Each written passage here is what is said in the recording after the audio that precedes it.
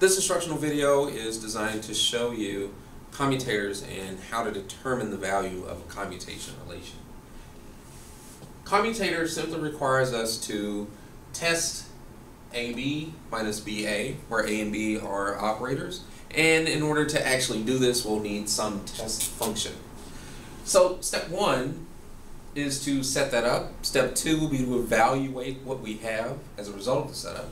And then finally we simplify and figure out the value of our commutator. So in this case, let's consider the commutation relationship between first derivative and second derivative. So in order to do this, A, then B, acting on some test function, and we'll subtract B, then A, acting on the test function. So now that's the first step, setting everything up, just making sure that we've properly identified A and B and the suitable test function.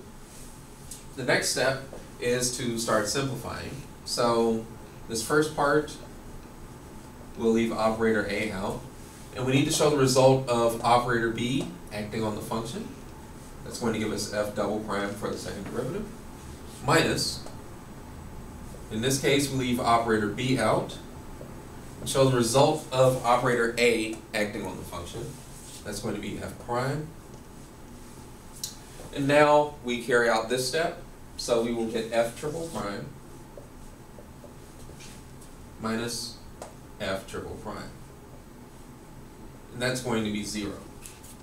As a result, this is what would multiply the function itself, and that's what we'll use for our commutator value.